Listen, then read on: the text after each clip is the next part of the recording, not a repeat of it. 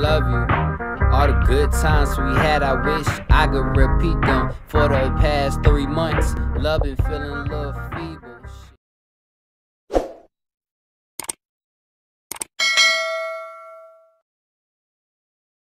Hi everyone. Please be sure to get yourself some merch. The Tauruio the Poet merch is the best type of merch. I think everyone will really appreciate this merch. And if you get some merch, I'll tag you in the next video. And with that being said, stay tuned to the video. What's good, y'all? So today, Nardwuar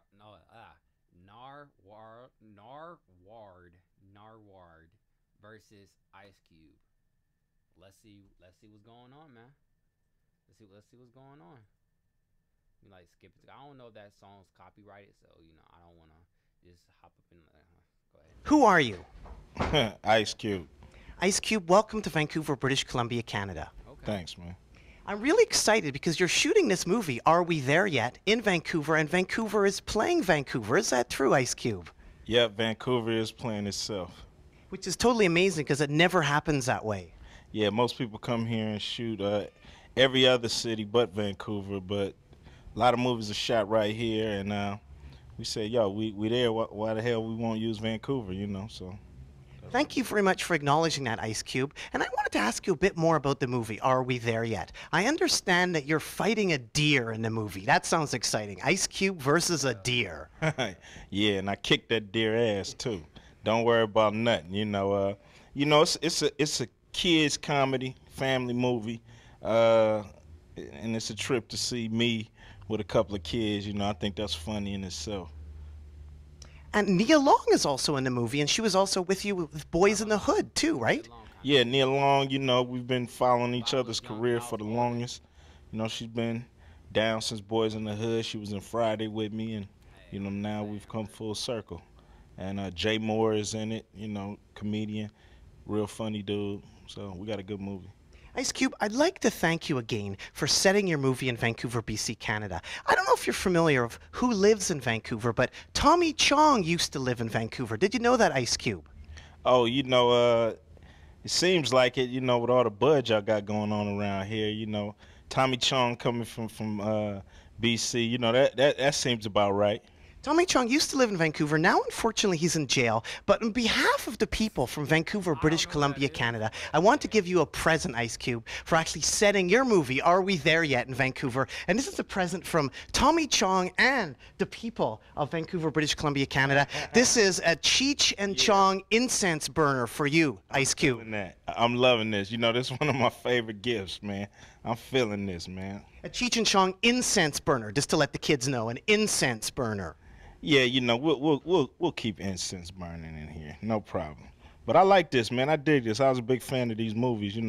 We kind of loosely based our Friday movies on these Cheech and Chong movies. So yeah, that's what I was gonna say. You're like the next descendant of the Chongster, aren't you, there, Ice Cube? Hey, everybody got to have a godfather. So I guess Tommy Chong and Cheech, those are godfathers. Me and Smokey, and me and Day Day.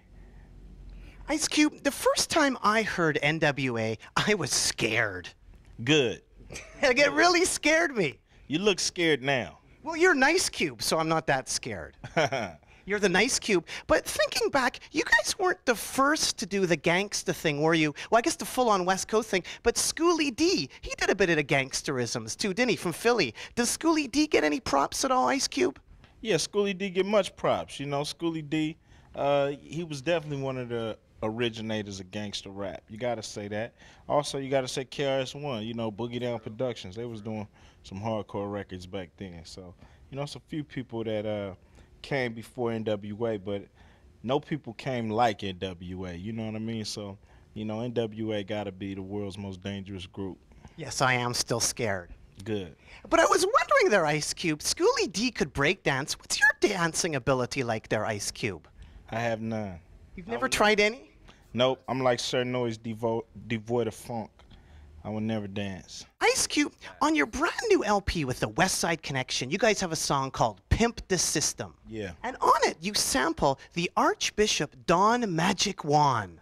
Yes. Now, who is that guy, the Archbishop Don Magic Juan? He pops up everywhere. He's around Snoop. What's the history of the Archbishop?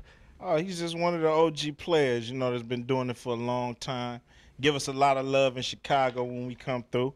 So we got to give it up to the Archbishop. You know what I mean? I put him in a movie or two. He was in Friday After Next, and he's our man.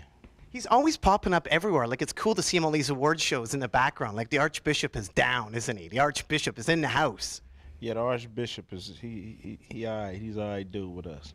And winding up. Take your records back. Oh, thank you very much, Ice Cube. I like this. Yes, that's for you. That's for you to keep here. A gift from Vancouver, British Columbia, Canada.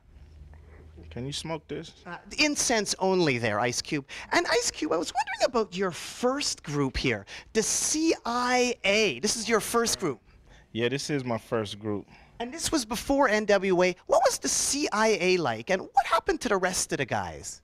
Oh, these criminals in action. That's what CIA stood for.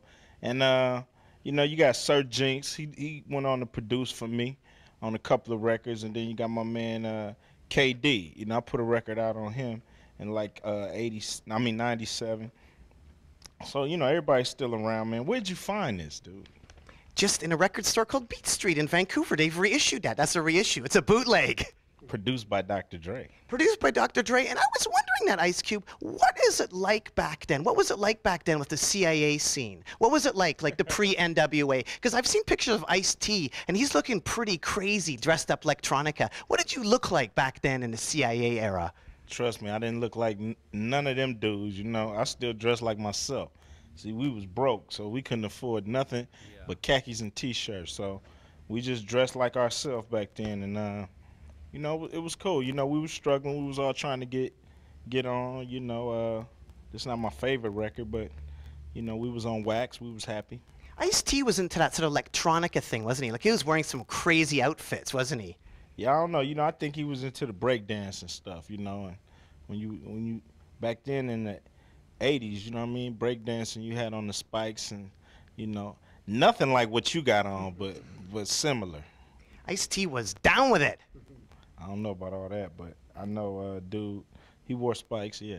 Well, thanks so much, Ice Cube. Anything else you want to add to the people out there at all? I love this, man. Thanks. Appreciate this much music. Well, or did you give me this? That's from the people of Vancouver. Me, Nardwuar, the Human Serviette, the people of Vancouver, for you, Ice Cube.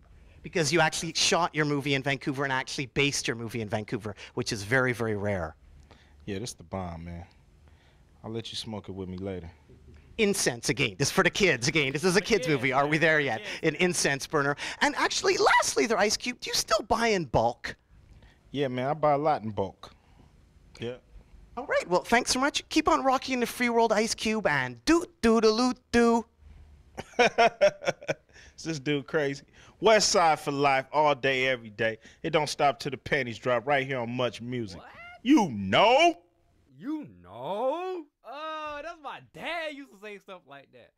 My dad is a big Ice Cube fan and Run DMC fan. He loves rap.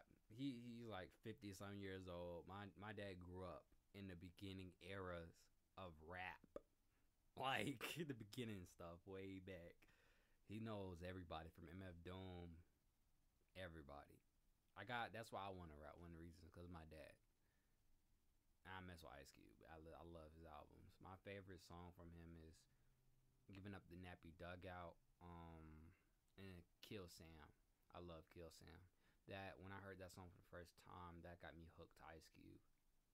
But with that being said, y'all be sure to like the video. Be sure to give me y'all thoughts on this video.